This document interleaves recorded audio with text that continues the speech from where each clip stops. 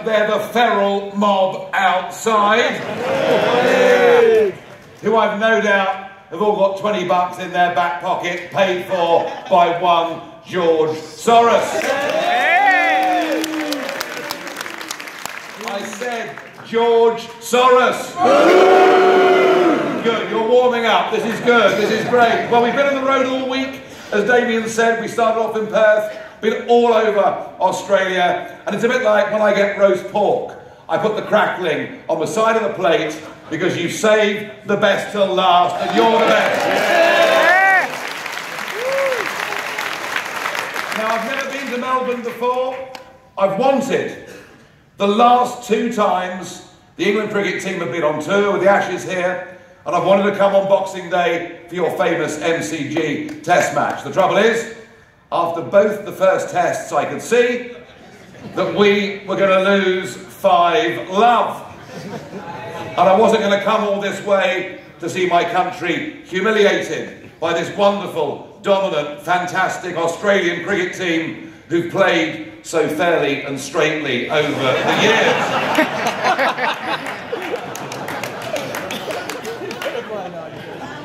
If any of you are cheesed off with that, have a go at Steve Smith, not me, all right?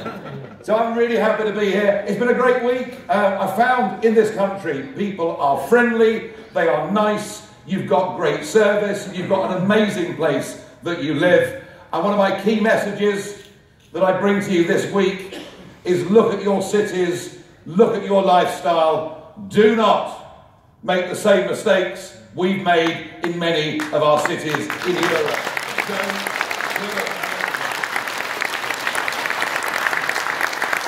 But the protests outside, and we saw them in Perth, we saw them in Auckland, and we're seeing them here today in Melbourne. I think it's just worth thinking a little bit about what these protests are. You see, it's perfectly right and legitimate in a free, democratic society that people should be able to express their view, and that includes dissent. I've been dissenting in Brussels for nearly 20 years. But the problem, the objective that many of these people out here have today is not to dissent in a democratic manner. It is not to present an alternative argument. No, what these people want to do is they actually want to close down debate. They actually want people like me not to be allowed to speak in these venues. Their actions are not just undemocratic, they are anti-democratic.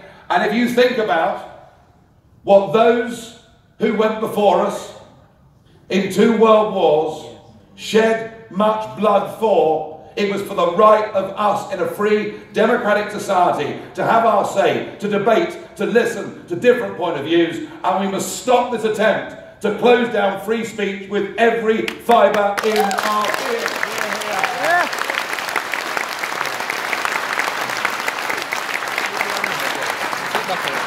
Now, some of them, of course, some of them will be committed Trotskyites, committed to global revolution. No doubt Mummy and Daddy are paying all of their bills, but there we are. And of course, the committed Trots will hate me because they see the European Union as being at the epicenter of the new globalist project. And don't be in any doubt.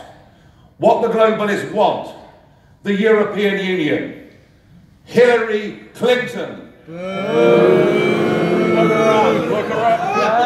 Lock her up. Lock her up. Lock her up. Lock her up. I'll come back to Hillary later, I promise you. Lots more on Hillary to come. But what the globalists want, the European Union, Hillary Clinton, and I dare say even the Malcolm Turnbulls of this world.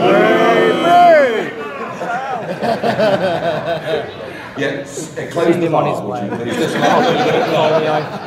What they want is they don't want nation states to make democratic decisions. They want these decisions made at a higher authority, at a higher level. The Trotskyites want one world government. They want one world currency. Some of them out there protesting me today will be committed Trotskyites. And you know what? That's fine, because actually it's going nowhere.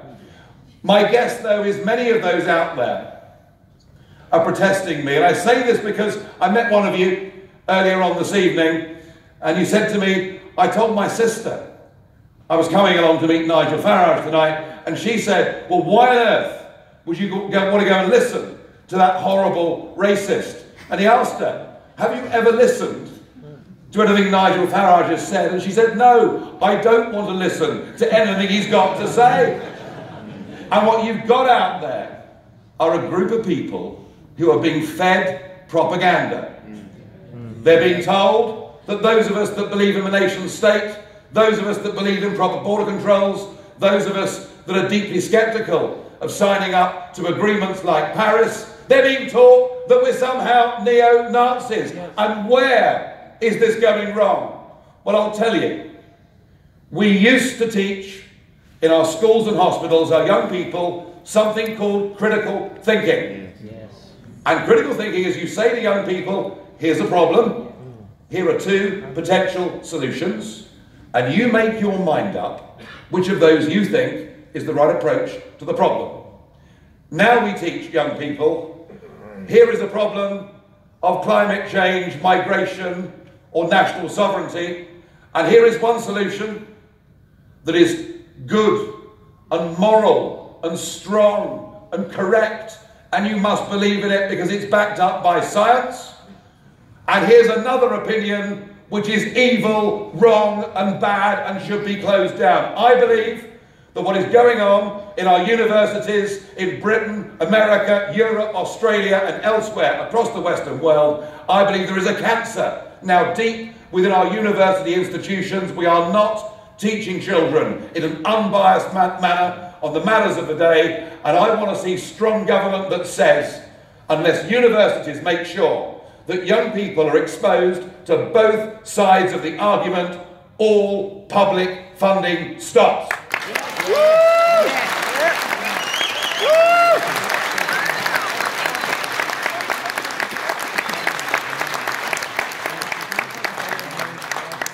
But there's a third reason why they're all out for first water I've drunk for weeks. There's a third reason why they're out there protesting, and it goes hand in glove with much of what's happening in our mainstream media. You know, you've only got to turn on and watch CNN. It's 24/7, wall to wall. Am I interrupting somebody? There'll be some protesters or something. Is that a protester?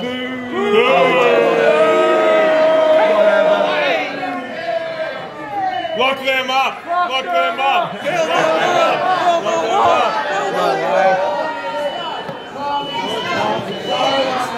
You just wasted $90. Where's it coming from? Fire alarm. No. It's a lefty. Come on, get out of there. I tell you what, folks, ignore it. Let's carry on. Yes! Yes! Now, if you look at CNN, it's wall-to-wall, 24/7 anti-Trump propaganda. They're not behaving in any way like an objective media organisation. They're now behaving like they are the opposition to Donald Trump.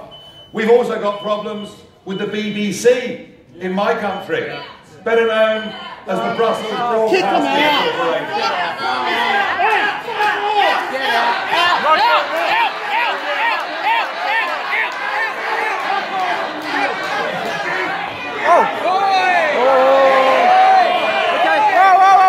What's going on here?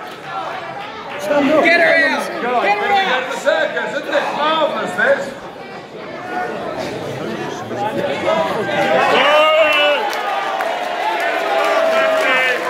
don't beat up people around here. Goodbye! Don't let the door hit you on the way out! Get a job, lefty! Pay some taxes! Hey, there we go. Bye! Bye-bye, good riddance. See you later! Yes. Back to mummy. Well, wasn't it? That's getting more money than George Soros has wasted, isn't it? And I tell you what, I've talked through louder barracking than that in the European Parliament over the years. So we can continue. So it is, but it isn't just CNN, is it? It's the BBC, the Brussels Broadcasting Corporation, and dare I say it? Dare I say it? It's ABC in Australia!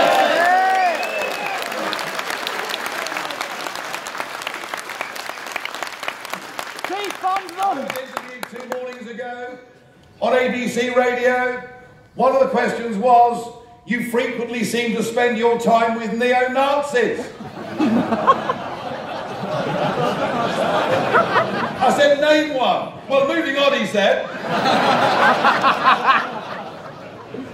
I mean, listen, I'm big enough and ugly enough to pretty much take any question that any media commentator could ask me. But when something is slanted so much in the direction where the question is endlessly, when did you stop beating your wife? Is it any wonder that so many of our misguided youth actually think that those of us that have vaguely conservative opinions are somehow bad and evil? But they're fighting and fighting. And the other level on which they're fighting, of course, is the great conspiracy theory, which is sorry? Russia. You got it, Russia. I said some of this not quite right today. They really are. It's Russia, isn't it? It's Russia, it's collusion. We now have the Mueller investigation in America, which is in day number 430, and they cannot prove any Russian collusion at all. It has reached, in my case, such ludicrous levels that Hillary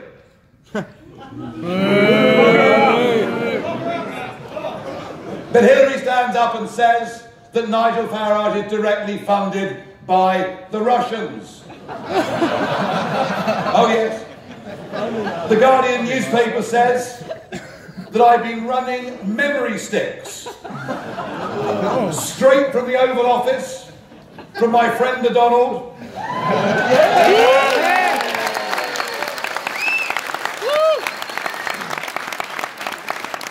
Don't worry, there's more Donald coming, I promise you. That I've been running memory sticks straight from Donald to Julian Assange. That somehow I am at the centre of this great global spider's web of a conspiracy, and I read all this stuff on the front pages, and I rang up a friend of mine in America. You probably haven't heard of him, a chap called Steve Bannon. And I rang up Steve, I said, Steve, have you seen what they're saying about me? They're saying I have masterminded the Russian collusion in Brexit and in the American elections. Steve said, Nigel, don't tell them different. They think you're more important than you are. Now, I mean, I've never been to Russia. I've never done any business in Russia. I've never taken any money from Russia. I might have drunk a glass of vodka once. So that's where we are. We have twisted media. We have vicious political opposition. We have lies, just outright lies, being told on a scale that I don't think we've ever seen before. Do you know why the establishment and the globalists and the Goldman Sachses and the multinationals and the career political elites, do you know why they're being so vile and beastly to us? Because we are winning.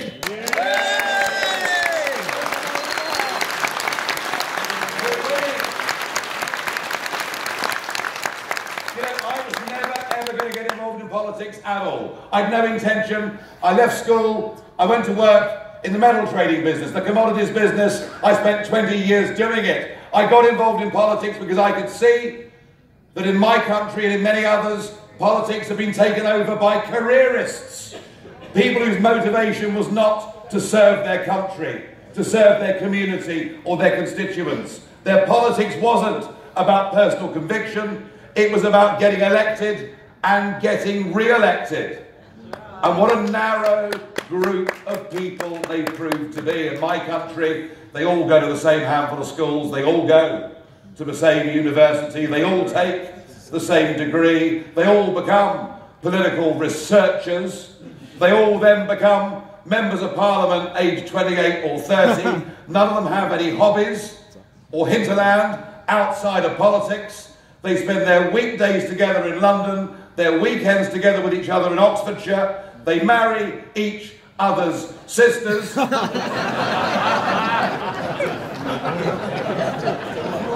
And they give us no political choice. And I could see that what was happening by stealth with this European project is they were giving away my birthright.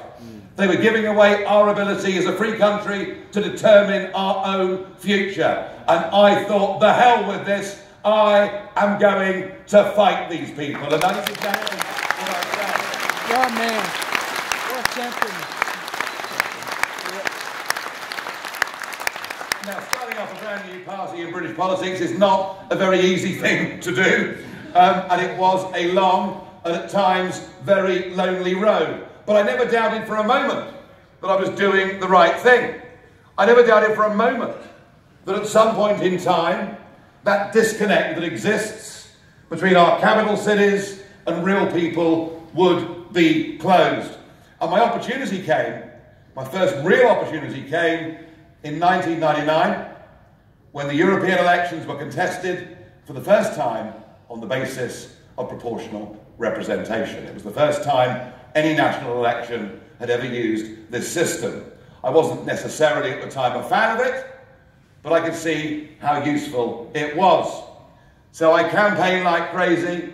I thought we could do it, and 3 of us from UKIP got elected to the European Parliament. I found myself that night at 1:30 in the morning, staring into a television camera, blinking, having never had any media training whatsoever, never done a live TV interview in my life, not quite sure really what to do.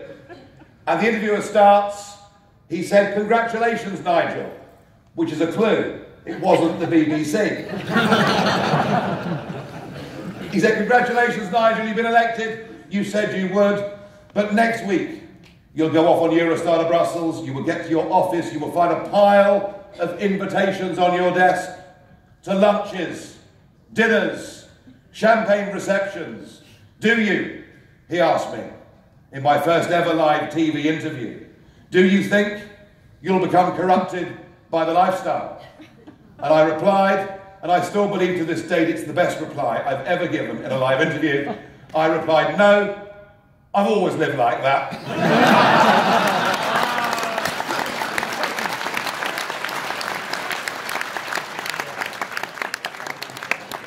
So off I went to cause a bit of trouble and to have a bit of fun. And what I found over there, I started off believing that the UK was a square peg in a round hole. I started off believing that because of our history, our alliances around the world, because of our common law system and many other things, that we just were never ever going to fit the European political model. That the history of British exceptionalism had to come to the fore. From Henry VIII onwards, we've always decided to do things our way and not their way. Yes. But I went there believing that if the rest of Europe wanted it, that was fine by me. That didn't last very long. I realised within a couple of years that the whole lawmaking system in this union is bought and paid for by the big corporate businesses. That the more you regulate, the more you control, the less you allow in any sector men and women setting up their own companies to innovate and go in and compete. I realised within a couple of years that this project was far more than being just about trade and cooperation between neighbours. I learned that this project was actually, without the consent of any of the people, to parcel all these different people up with their different histories, their different cultures, their different languages, their different wines, their different cheeses, and to parcel them all up into one new United States of Europe, to militarize them, to give them a foreign policy, to give them a president, and to do all of these things without ever asking whether it's what people wanted. And I thought to myself, how on earth can Germany and Greece fit together in the same political union? Rather like Damien's thesis that he wrote 20 years ago. And so I decided, within a couple of years, that my mission was not just to fight for Britain to leave the European Union. My mission was to morph into a global revolutionary, because I want Europe to leave the European Union, because I love the individual countries of Europe. He's right, he's so right. I've never thought about it that way before. But our politicians should. I've never thought that way before. I thought with the title MEP, with the position in the Parliament, the chance to speak, I thought I'd be able to reach out to a big audience on a regular basis, but it wasn't to be, because in many ways the big media organisations did their best to make sure that my message did not, on a regular basis, reach out to millions of people. And then, in terms of timing, I think I had an extraordinary piece of luck. It was called YouTube. And so suddenly I was giving speeches in the European Parliament as the financial crisis began to hit. I said in one speech, if you look today at the bond spread between Greek and German bonds, you can see a major euro crisis is happening.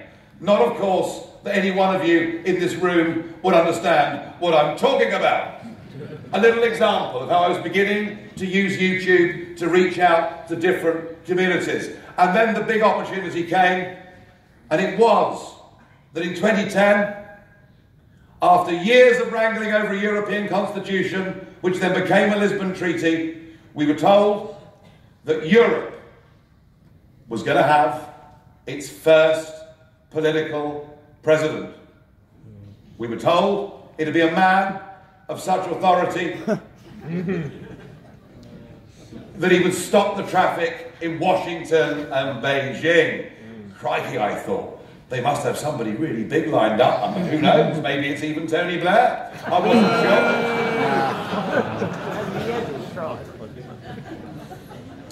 I'm in the office one day in Brussels. My assistant Jamie runs it. He says, they picked the president. I said, who's he going to be? He said, Herman Van Rompuy. I said, what? I said, do you mean that Belgian geezer who was Prime Minister a couple of years ago? I mean, I worked in politics. I'd barely heard of this bloke. Yet he was going to be the big cheese. He was going to be the man that was going to turn the European Union into a global superpower. This was the man that I was convinced very few people had heard of.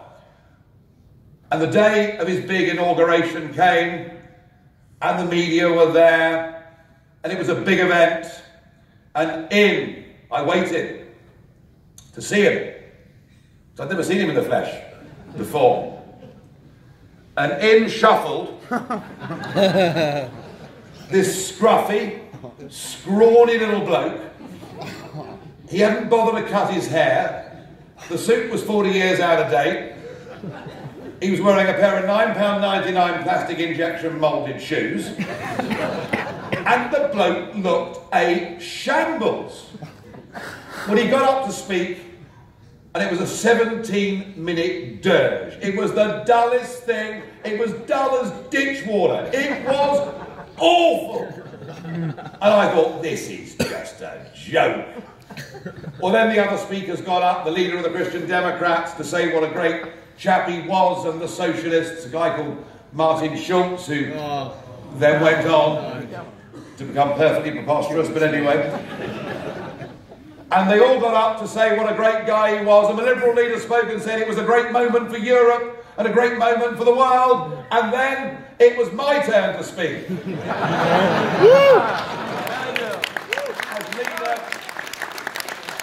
As leader of the ragtag and bobtail Eurosceptics. little lunatic, eccentric political parties, some of whom are now on the verge of taking government in their own respective countries in Europe.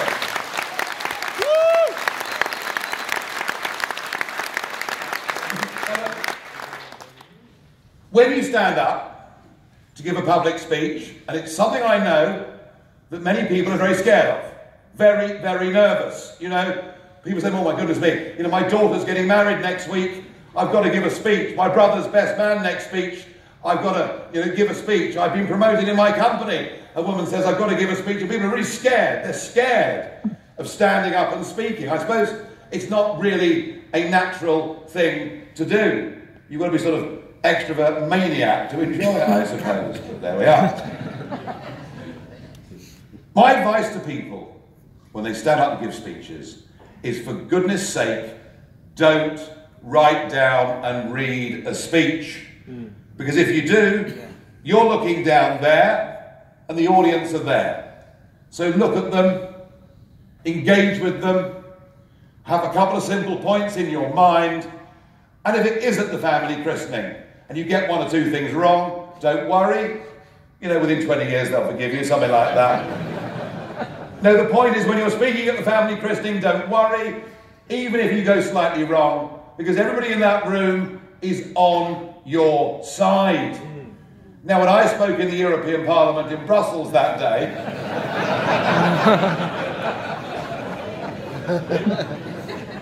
absolutely no one was on my side. And of course, if I wasn't quite sure what I was going to say, one word that was seen to be out of place would of course be used, and they'd hound me with it for goodness knows how long. But I knew roughly what I wanted to do. I wanted to say, no one knows who you are, you're not been elected, you're paid more than President Obama, you can't be removed, the whole thing is a farce. I don't know about run Europe, but the looks of you, I wouldn't let you run a bump. That was the...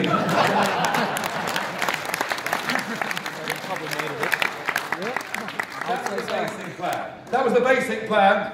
Anyway, I got up and I said, Mr. President, I said, we were told that when the new President of Europe was appointed, it'd be a man who would stop the traffic in Washington and Beijing. And what we got was you. I said, I don't wish to be rude, but... Anybody ever tells you that, it means the opposite, doesn't it? Dad, I don't want to be rude, but... Now, where the next bit came from, I still to this day do not know.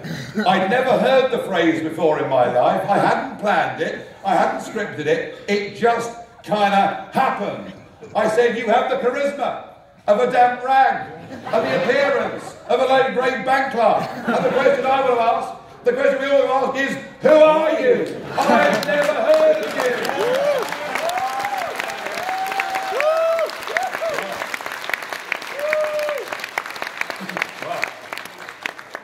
With this, a cacophony struck up in the European Parliament of people shouting out, saying disgrace, boo, throwing paper balls. I mean, it was absolute mayhem in there, and the President of the Parliament was intervening and asking me to shut up and sit down, and I didn't know what to do. I thought I'd just ignore the buggers and keep going and get louder.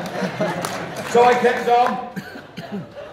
And I finished up by saying, maybe the reason, Mr. Van Rompuy, that you want to abolish nation states, take away national identity and the pride people have in where they come from, is because you come from Belgium.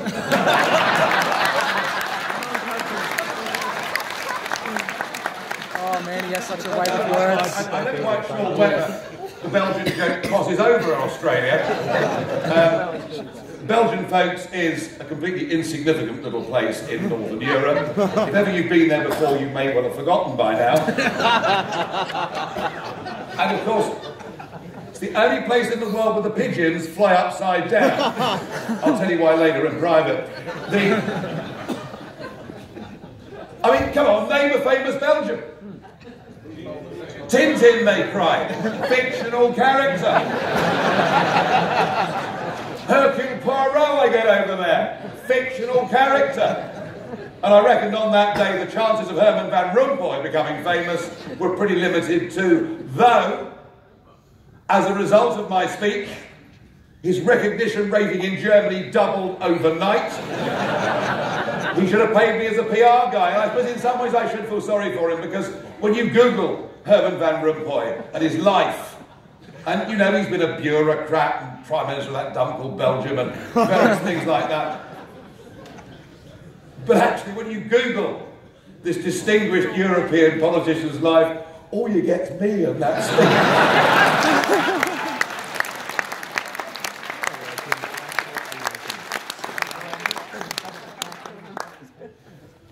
Anyway, I sat down thinking, yeah, that was all right.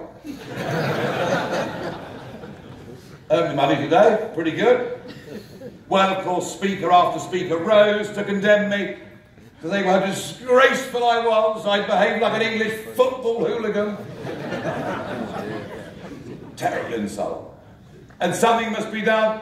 Well, not surprisingly, the call came through before very long. Would I report at 9 o'clock the next morning to the office of the President and Chair of the European Parliament? Well, of course, I was there, on parade, on time, 9 o'clock, outside the office, and after my very checkered career at school, this was something I had been quite used to.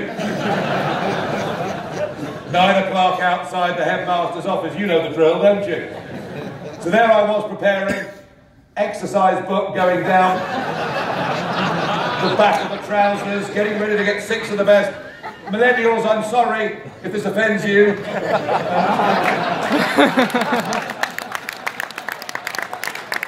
I hear sort of involuntary sobbing breaking out of the crowd, I'll know why.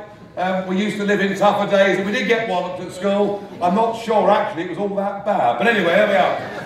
So in I go. I'm ushered in, and sitting behind the desk with a grave face is a man called Mr. Buzek, a former Polish Prime Minister, President of the European Parliament, and he beckons me to a seat. And my second major piece of advice for all of you tonight is if you're invited into an interview and coffee is not offered, you're in for a bollocking, all right? So I sat there, he looked at me, and he gravely intoned, Mr. Farage, I'm asking you to apologise. He said, I want you to apologise to the European Parliament for bringing it into disrepute. Now, of course, I should have just sat and done with it, really, shouldn't I? But I said, well, you've been having a pretty good go at that yourselves over the last couple of years. Not necessarily getting things off to the best of starts. He said, and second,